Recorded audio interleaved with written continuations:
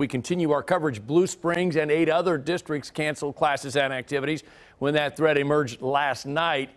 In other cases, parents just decided to keep their kids home just in case. Fox 4's Tia Johnson spoke with families today about their fears in light of recent mass shootings. Tia? Yeah, John, some families said they stayed at home because that threat from the suspect was general, and at the time he wasn't in police custody. Once he was arrested, they said they felt a little more safe.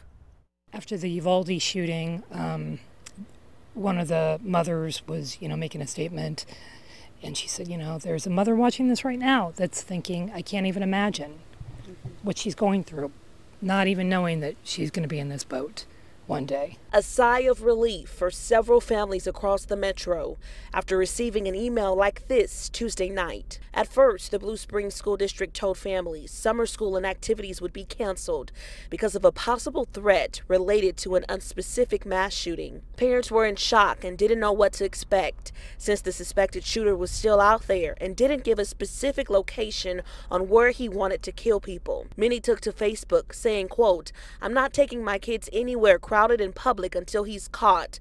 Why do we have to live this way?" Another said, "This is my plan too. We need to go to the grocery store, but the plan is definitely out." It's like a double-edged sword. I don't know that I'd want to know exactly where they were targeting, or that it's a blanket, I'm going to do this and not be specific.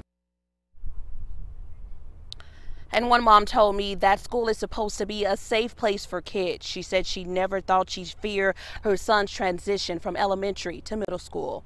John?